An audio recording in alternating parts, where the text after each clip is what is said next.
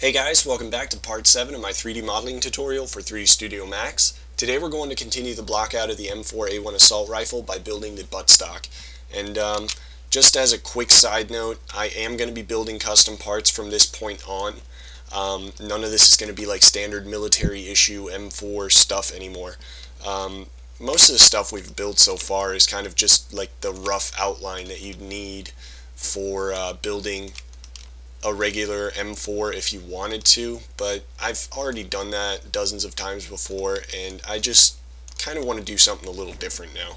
So I'm going to build this custom Magpul CTR buttstock for the M4, and most of the stuff I'm doing here is going to be pretty similar to what you build anyway for a standard buttstock.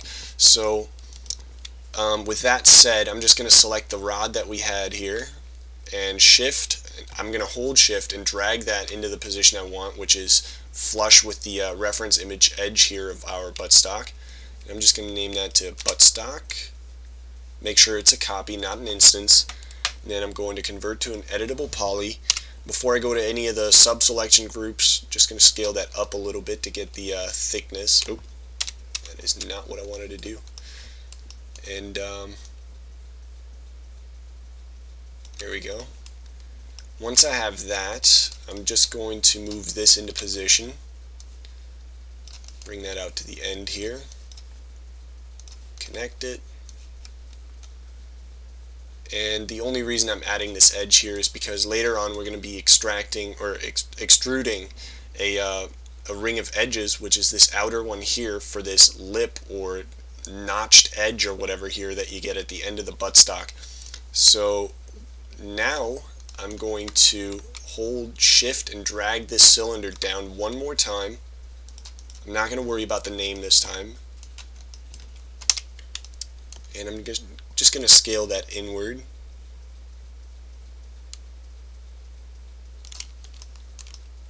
And really what I'm trying to do is just keep the bottom half and the top half of these two cylinders, and we're going to bridge them together to kind of get a similar egg shape to what we had here at the end of our receiver. Yeah, and I think that's going to do. Next thing I'm going to do is delete the top half of my smaller cylinder.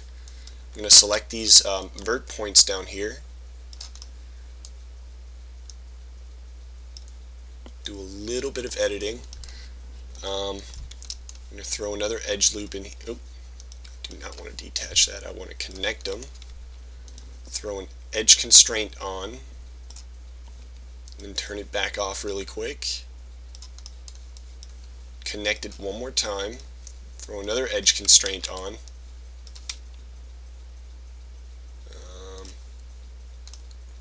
And then turn the edge constraint back off. And then do it one more time. And then turn it off again. There we go. Now we should all have kind of like this cylindrical shape here. And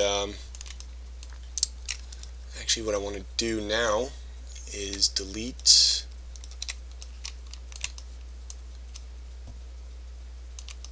that's good. The outer three edges here.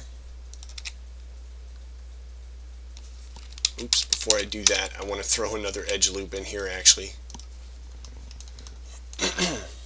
And that's going to be this one that kind of falls in line on the end of our, I guess that little switch that you use to retract and expand the buttstock. So now that we have that, now I can delete these two lines. Loop that. Oh, it looks like we need to get rid of one more. Alright. Yeah, that's kind of what I wanted to keep.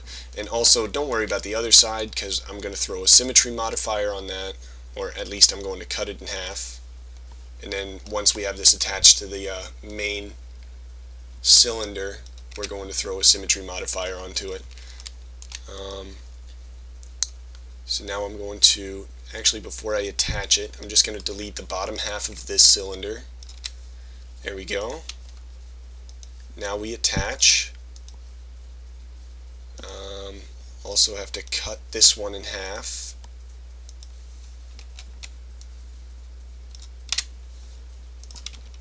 And now the symmetry modifier. There we go, that worked perfect. Now to editable poly mode, connect. Now I'm going to just make those even on the z-axis there, or make planar.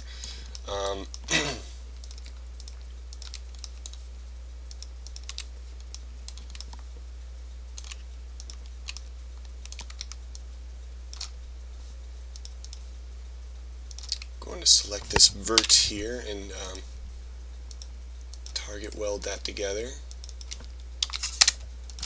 There we go. And now we're ready to build the flat inside edge of this whole bottom portion of the buttstock there.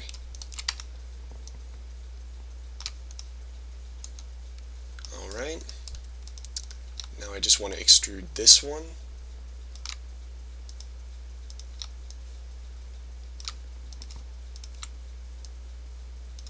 Alright, so what I just did there was I brought the top line here kind of in line with the bottom end of this. You'll see the highlight in my reference image is kind of getting brighter here for the flat face, this portion of the buttstock, and then this is going to be an inset, which is going to connect the outer rings of the cylinder to the inside here. So now I'm just going to do a little bit more editing here and there. Okay. Yeah, and this line just pretty much had to be in line with the top end of our cutout in the center of the buttstock there. I'm just going to bring this up. Target weld that together. Shift extrude again.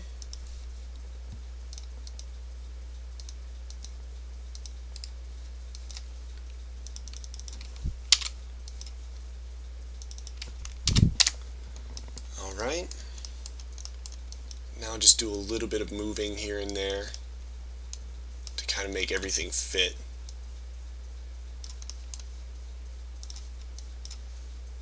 Connect.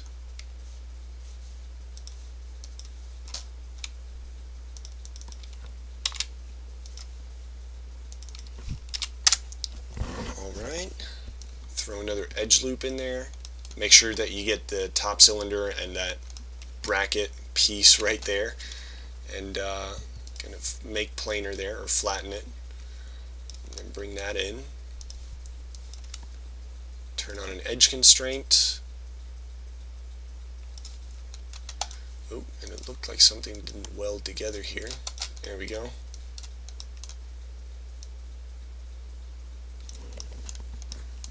Alright.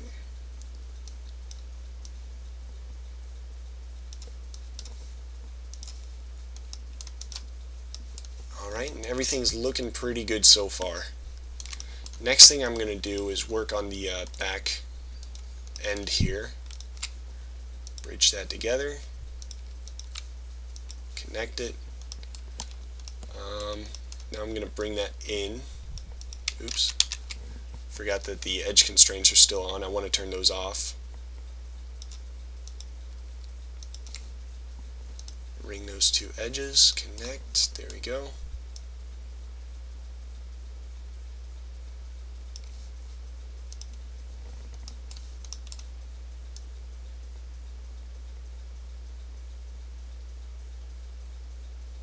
Alright, once I have that in place,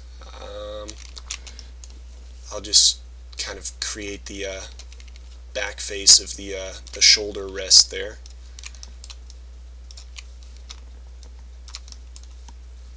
And then flatten that on the x-axis, bring it up to the y value 0.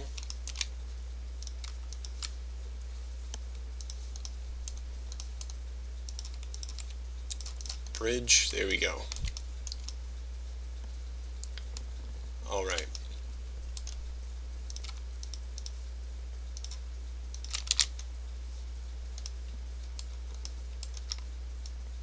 and then I'm going to shift drag that outward.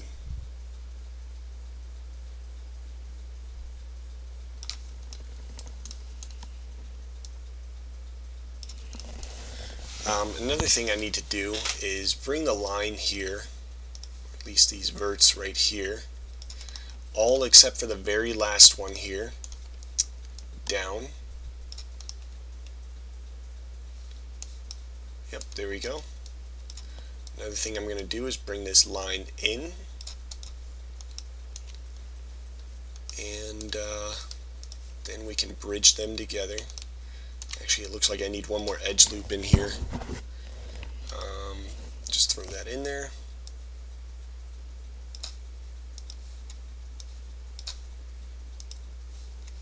There we go.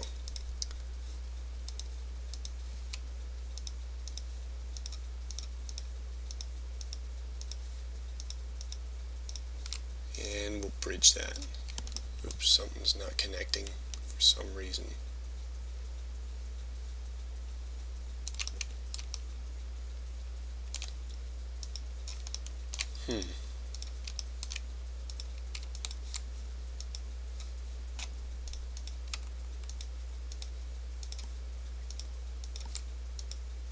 There we go.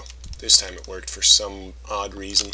Alright, so now we're starting to get somewhere with this buttstock. It's really starting to look like it's coming together. Another thing I need is to connect this bridge. Alright.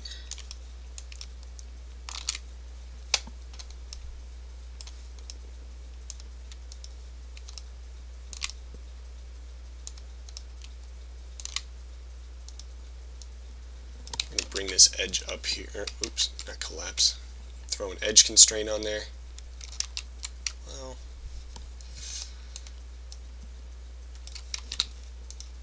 maybe I'll turn that edge constraint back off. Do it myself, just eye it.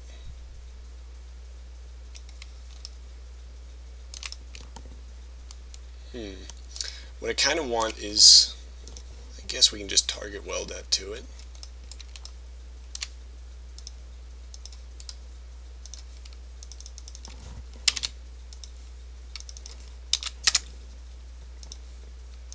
Yeah, something kind of like that. Just make it even with, I guess, the edge I just created. There we go. Next, I'm going to close this area off here.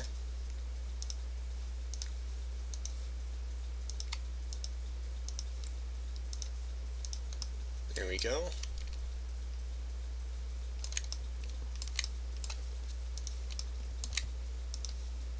And then I'm going to flatten out, or at least throw the face here onto the end of my buttstock. So we're starting to get a closed piece. There we go. Bridge that. Bridge that. Alright. Now I'm going to select the, oops, looks like something again needs to be welded here.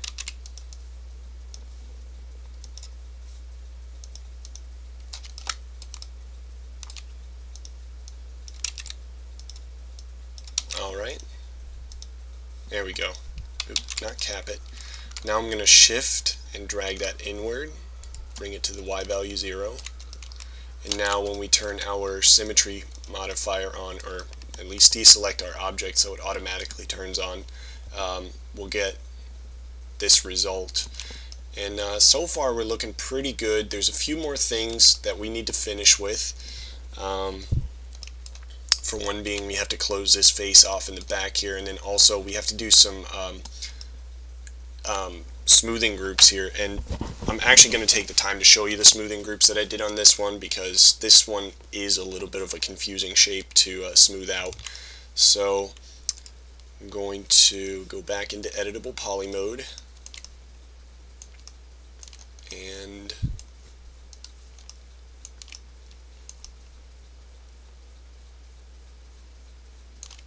we're going to need another edge here. Connect. I'll bring that up to be kind of even with this.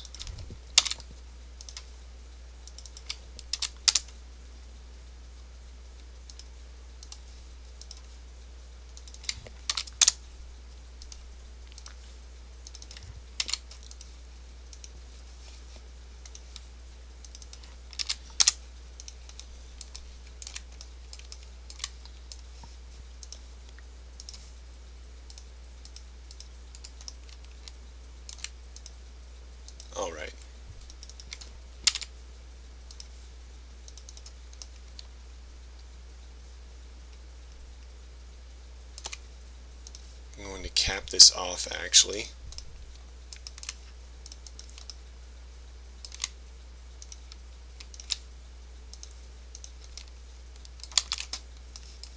Now I just have to bring this in a little bit. There we go. And then the rest of these we're going to flatten out the same way.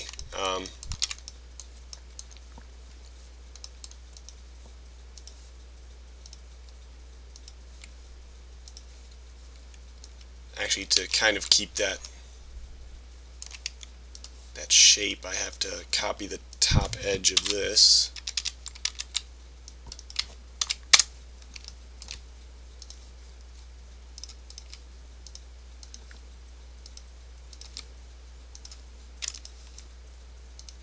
Alright. And then I'll bring this face, or this one down here.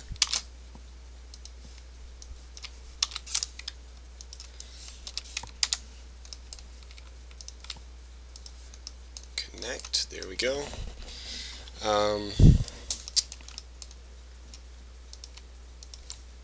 Connect.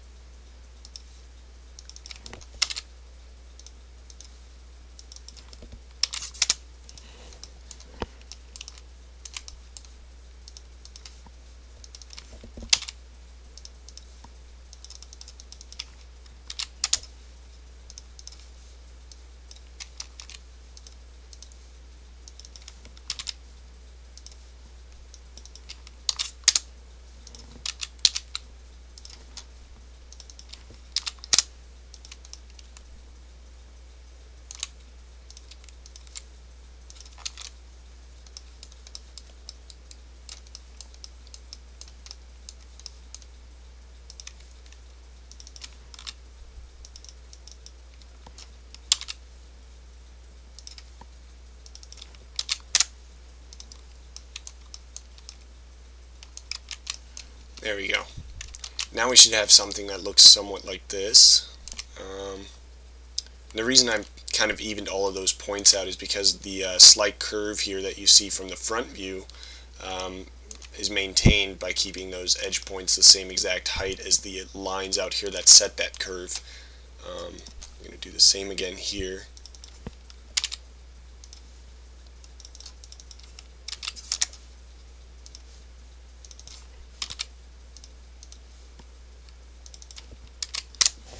Okay. Alright, and now what I'm going to do is create the curves in here. And another thing I have to create is this little thing down here. Might as well just get that out of the way real quick.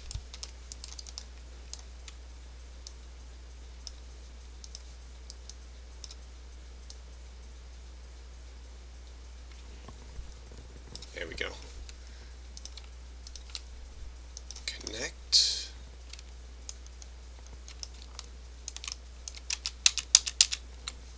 Actually, I need the edge constraint on for that little shift that I just did. There we go. Now connect these 2 points here. And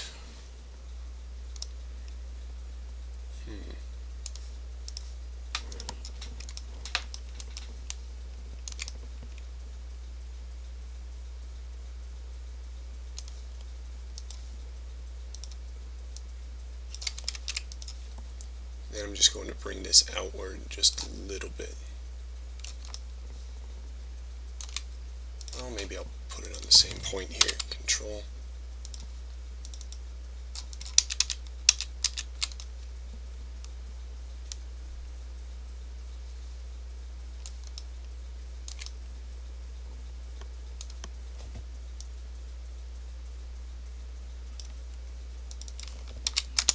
Oops. It's a little too far. Alright. I'm just going to leave that alone for a moment. Maybe I'll get a better eye on it later. Just can't seem to be getting it exactly how I want it at the moment. So what I'm going to do is now round out these corners on the inside here. And I'm just going to do that by chamfering. actually need the front view handy for that. Chamfer, I'm going to set this to, let's see how well we get that. Well, maybe one more edge. Yeah, it should be good. Don't worry about the funky geometry. I'll fix that in just a second. Do the same thing up here. Chamfer. Yeah, good enough. Well, not quite good enough. I need to actually up the value here.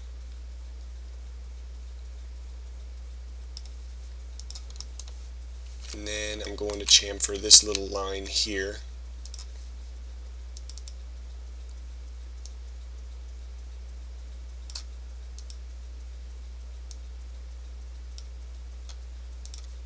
Alright, so now what I'm going to do is clean up the mess that I just made here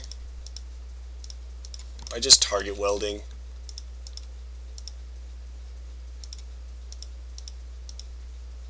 Until I get back to kind of close to the results that I had before.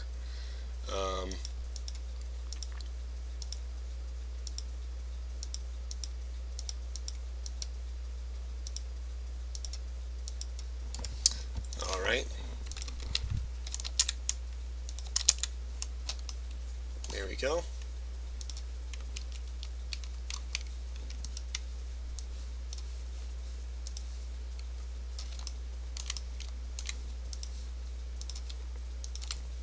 That on there.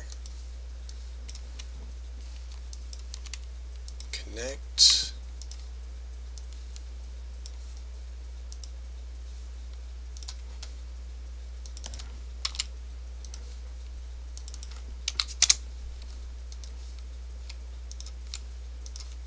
Connect that. There we go.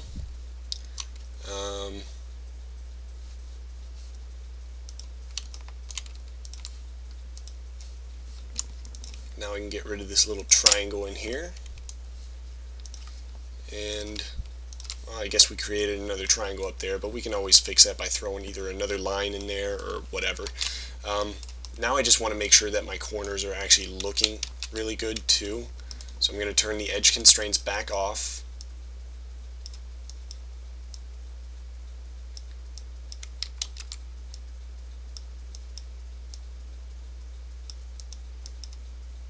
And I'm just going to kind of finesse that a little bit here and there.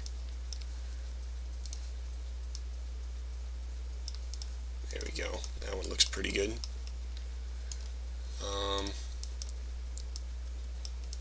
Clean that up a little.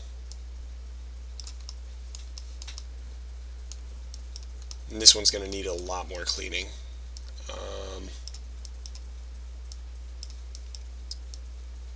There we go.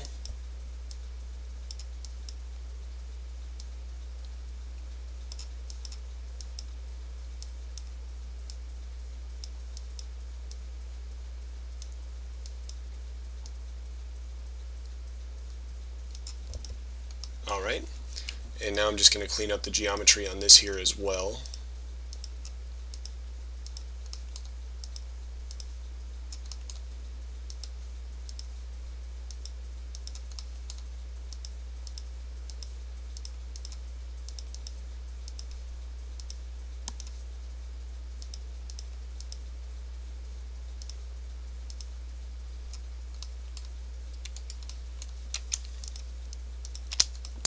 Alright, and now I'm just going to clean up that geometry a little here and there.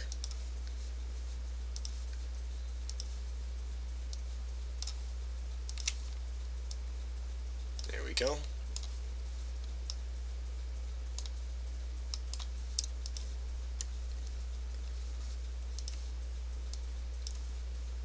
Connect those 2 points.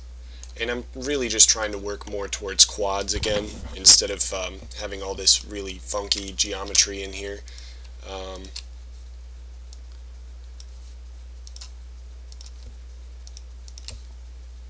Doesn't have to be all in 4-sided polygons, but you know, it really does look a lot better, and it's easier to manipulate once we're working on our high poly version.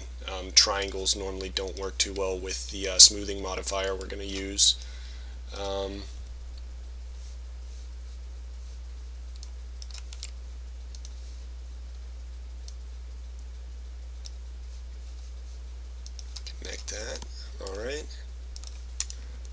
And I'll throw one more in there, why not?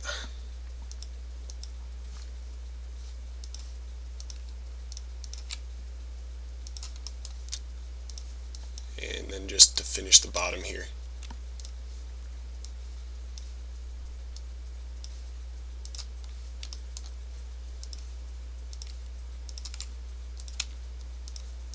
Alright, so now that we have that mostly cleaned up, oops, I did notice I have a triangle here and I shouldn't have one.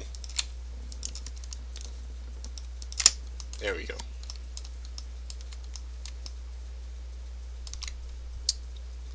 Alright, now that we have that kind of cleaned up, I'm going to show you some smoothing groups that I use to finish my shape off with. This is pretty far in a pretty decent blockout that we have so far, so really what I want to do is just move on from this point, and we'll work on the small details later on with the high poly. So let's get into this, and I'll work on the smoothing groups. Oops, actually I did forget one little thing again. Ring that, and I'm going to convert that selection to face. You'll see that we have the end edge here. What I forgot to do is convert that or extrude this little lip or notched edge at the end, like I said earlier. And I want that set to local norm. Bring that back down. And 0.5 looks like a reasonable extrusion. Yep, that's pretty good. Alright.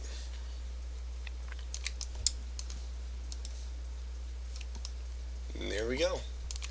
Alright, so now I can work on this here. I'm going to give this portion one single smoothing group. I'm going to start from 1, just work my way around. Oops. Turn that off, and I'm just going to use the selection tool. You can press Q on your keyboard for that. That way you don't end up accidentally shifting lines like I did here a second ago. Let's see, I'm going to give this smoothing group 2. Actually, this should have been part of it as well, so clear and press 2. There we go. So now we have an even flowing edge here, and it goes into the back end of our shape. There we go. Now the front face here is going to be smoothing group 3.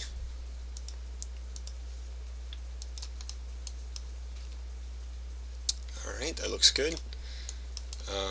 Here we've got smoothing group 1 again.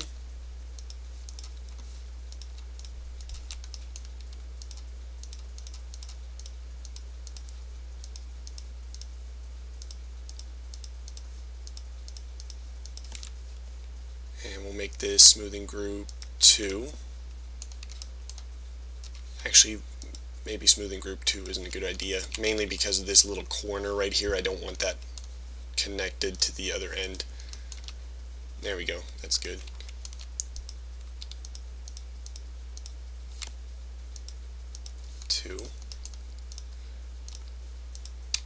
This can remain on smoothing group 4, that's good right there.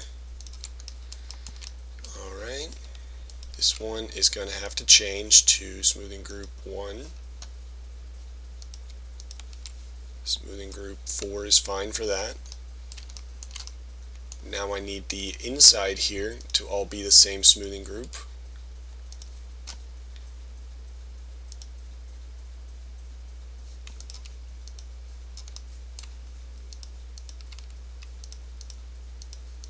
Seems like I didn't actually put a smoothing group on this.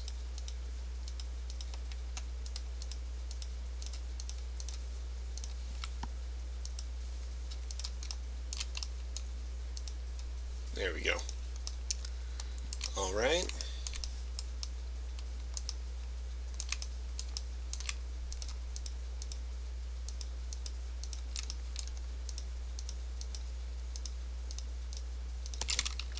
And now I'm actually going to grow that one. There you go. So all of the edges on this flat face are going to be selected. I'm going to turn this into smoothing group 1. And Then I'm going to select the top, or deselect the top portion, and make it stop right here at the part where it starts to curve. I'm going to turn that into smoothing group 2. Alright.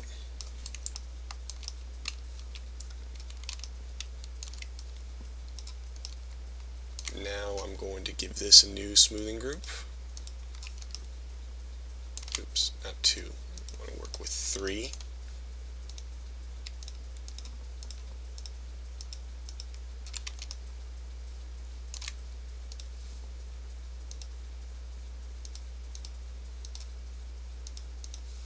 Give that 4, or actually this entire thing is going to get smoothing group 4. Alright.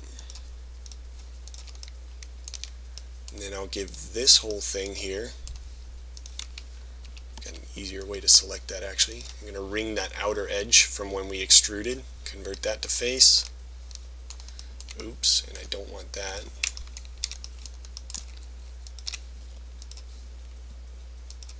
I'm going to do that one more time. Convert to face, and then I'll just select the little faces that we had in here.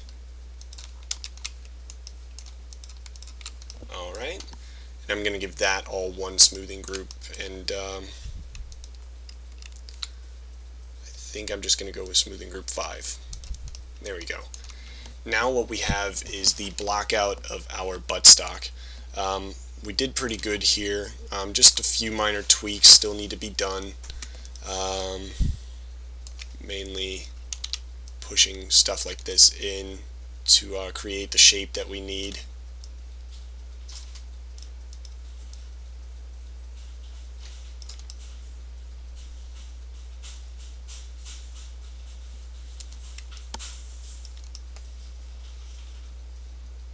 Alright.